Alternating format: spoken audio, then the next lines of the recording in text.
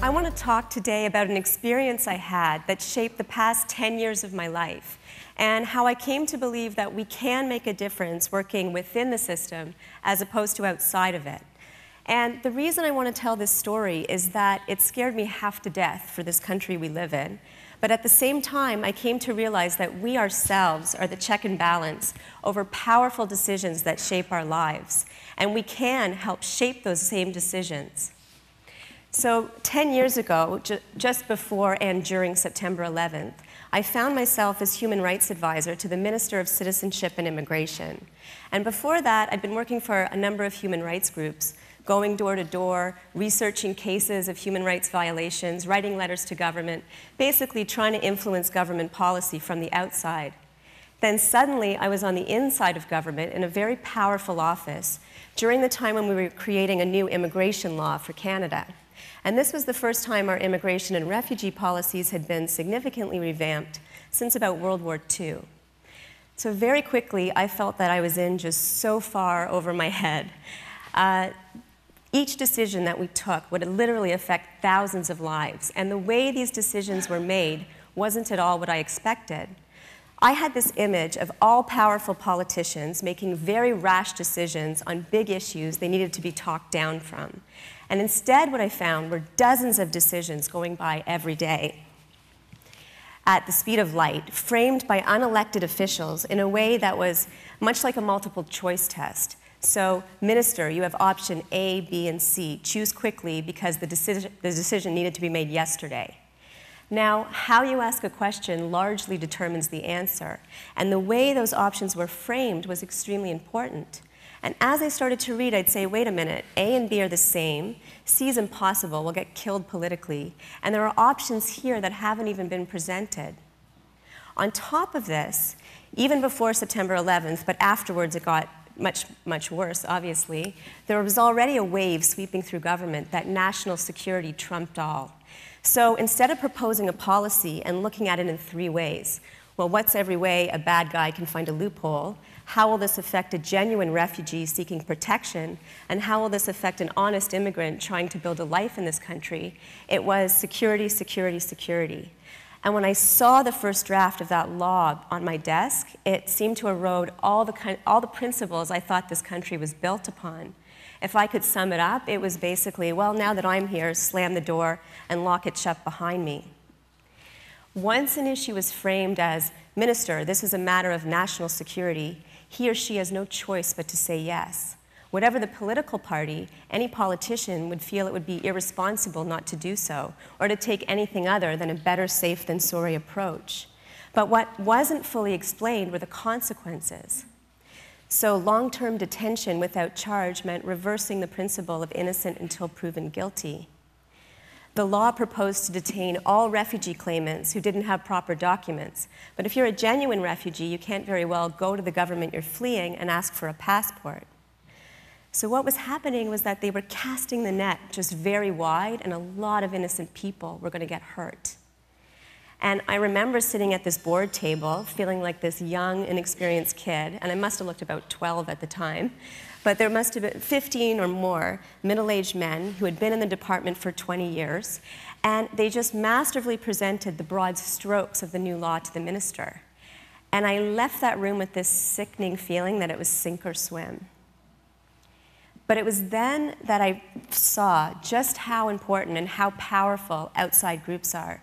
So just people writing letters, meeting with their MPs, nonprofit organizations submitting briefs, it was these outside forces that absolutely played a very necessary role as a check and balance and made a real difference in trying to beat that law back to the center. So we'd go into these bizarre decision days where the three wise men of the department, as they were called, would present this case for the refugee crackdown, and then I'd flip through all of these materials and try and lay out an alternative course of action, just to try and broaden out the range of choices that the minister had to make a decision. But clearly this didn't go far enough. When we introduced the bill into Parliament, the old Reform Party argued to the left of the Liberals, so clearly there were huge gaps. For one, these groups were at a big disadvantage. Powerful companies can hire expensive lobbyists who understand that the best time to influence a law is before it goes to Parliament. But many groups would send a letter in to the wrong minister 3 weeks after the decision was made. Second, there just weren't enough groups willing to tackle the very difficult questions head on. So the question in government at that time wasn't whether or not we were going to detain, it was where to draw the line. And where groups refused to enter into the discussion, they took too principled a stand and refused to really talk about those uncomfortable questions, the extreme cases set the bar for how far the policy was going to go, and extreme cases make bad law. So this is why I've spent the past 10 years trying to help citizens groups or strengthen their ability to wade in and have a real impact on government policy. But what I take from this is whatever your issue, we can't assume all perspectives are on the table. The only way to make sure that your point of view is presented and heard is to do more than just vote. So I want to switch now to this question of, well, what difference can one person make? How can you take an issue that's bothering you and have an impact on the decisions that shape it? And to answer that, I want to get some myths out of the way. So famous people dancing with Africans can change the world. I love the tango apps. No, but the myth here is that only a privileged few can make a difference. It's not true. What I've seen in government is large, powerful organizations fail and smaller, seemingly disconnected groups succeed. And it's a matter of learning how the system works, when's a good time to bring your issue forward, and which tactics are likely to resonate for your cause. Secondly, you have to be connected, or you have to know someone in government. If you know someone, it's almost never the person who's directly involved or has authority over the decision you're interested in. So this is where you get passed around and around and around and nothing happens. More than that, if you know someone, more often than not it backfires. So if a group is granted funding because a politician pulled strings over the objections of colleagues, there's so many ways that that decision will just be delayed or reversed a short time later. The check may take forever to arrive, or they just wait till a new government's in power and a new political party. If that happens and you've taken a shortcut, you'll be frozen out indefinitely. So it's not that you have to be connected, it's that you have to know how to make the right connections. And everywhere in government, there are internal advocates, people whose job it is to present a perspective that you share. And if you can arm them with solid information and anticipate where the opposing concerns are going to come from and prepare them to meet that criticism head on, you have a much better chance of actually seeing the change you're looking for. So the third myth is that politicians have all the power and all it takes is political will. One of the things that surprised me most in government was how little authority our elected representatives have to make changes and see them through. Yes, politicians have the power to make decisions, but it's the bureaucracy that has the power to make them happen.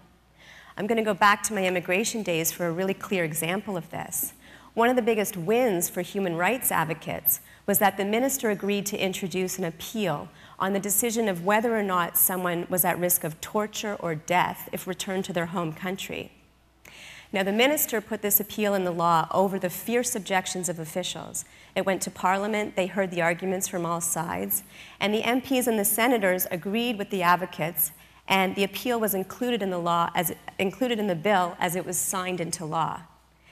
Now, what happened next is disturbing for our democracy. It fell back to those same officials to implement the new policy. And by separating the funding for the appeal from the funding for the rest of the bill, the new law came into force with an appeal on the books, but not in reality. Now, it's an extreme example, but clearly it's about much more than political will. It's about building support top down and bottom up, so that when you see a change, it happens not just in words, but in action. So I want to take a minute and just talk about what we don't want. This is the result of some environmental lobbying in Japan. And what we don't want is for you to feel like your time's wasted. You're busy people, and if you're going to put any time into an issue that you believe in, the last thing you want to do is feel like you're banging your head against the wall. But through a process of just clearly articulating what it is you want to achieve, combined with a basic understanding of when's a good time to bring it forward, you can make sure that whatever you have to put into it, it's not going to be in vain. So if you can only do one meeting, if you can only write one letter, how can you make sure that that action has the best possible chance of moving your cause forward? So the last myth I want to talk about is this idea, oh, the system is just too messed up, politicians are too corrupt, there's no point. I tend to think of people who take this perspective as radical, but because they're also idealists in a way. They believe the problems are just so deep-rooted that we need to dismantle what we have and start from scratch. But how many of us can wait until we can break it all down and start again? And even if we could build something new, would it be any better? I believe we need both radicals and reformers to achieve social change.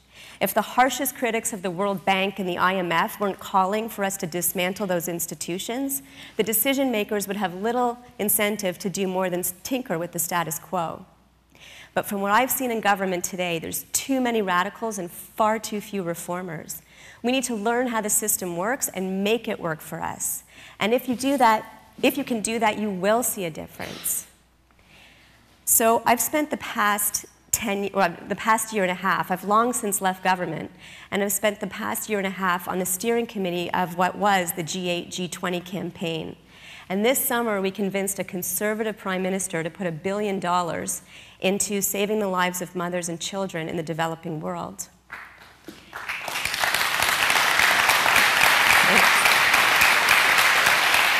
Thank you. And what was interesting is that this was not a group that was a natural ally or a constituency of this prime minister. Human rights groups, AIDS activists, development organizations aren't who you would normally think of as well-connected or powerful. But it was this process of just clearly articulating the arguments, bottom up and top down, and making adjustments where it made sense, and most importantly, framing the issue in a way that made sense to this government at this time. But what we achieved required compromise. It's messy, and it's always going to be really messy.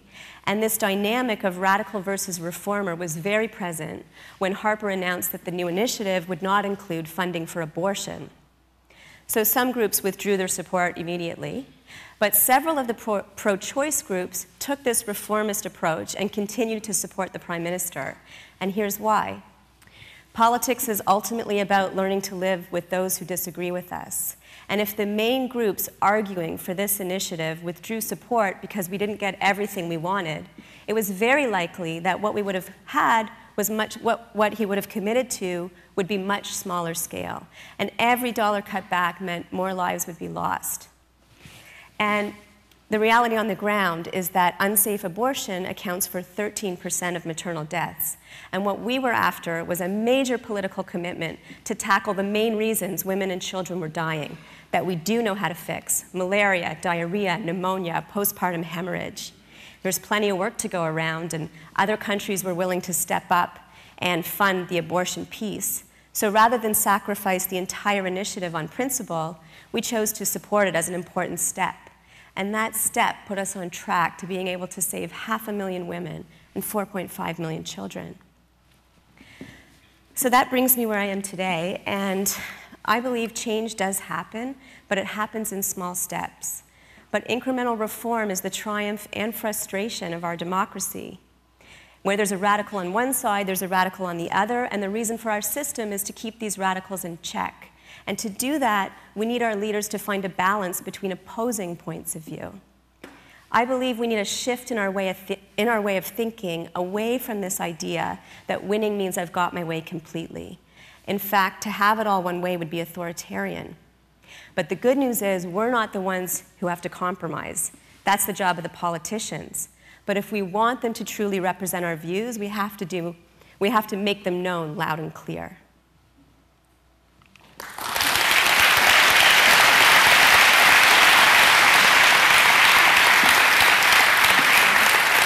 I'm going to end by breaking one of the TED commandments, or I should say, not the 10 commandments, the TED commandments.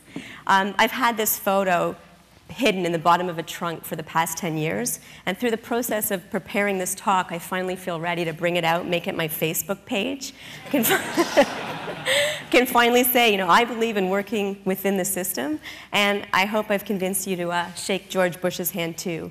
Maybe not with such as wide a grin, but thanks.